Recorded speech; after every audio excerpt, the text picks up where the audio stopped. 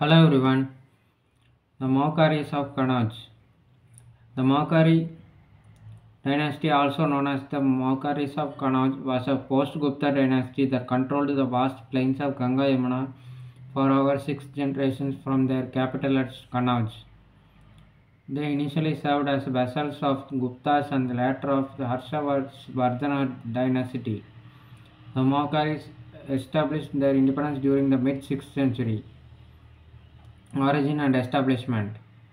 The origins of Maukaris as a family were rooted in antiquity, but their existence as a political power of note occurred only in the 6th century CE. A number of Maukari inscriptions indicate that the family had many branches ruling either as chiefs or feudatories of the Guptas from many parts in the northern India, with the most important being at the Kanyakumja. Political conditions in 6th century CE India. The fall of the Gupta Empire led to the political disintegration of northern India. Now there arose a number of independent powers. The Pushyabhutis, also called the Vardhana dynasty by some historians of Stanviswara, Taneshwara or Tanesar in the present-day Haryana state, the Maukaris of Kosala, Kanyakubja, and the later Guptas of Magadha and Malwa, present-day states of Bihar and Madhya Pradesh. Religion.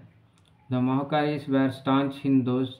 They tried to enforce and maintain the traditional social order among the people. Hinduism received state support, but Buddhism also managed to remain as a prominent religion. Military. The Maukari army consisted of elephants, cavalry, and infantry. The Maukari strategy mainly focused on deploying elephant corps to crush the enemy armies. They were used against the Alcon Huns and the later Gupta armies. Notable rulers. The Maukari dynasty was ruled by several notable rulers. Here are some of them: Harivarman, Adityavarman, Ishwaravarman, Ishanavarman, Sarvavarman, Avantivarman, Grahavarman. These rulers are known for their military prowess, administrative skills, and patronage of Buddhism. The Maukari dynasty played a significant role in the history of India.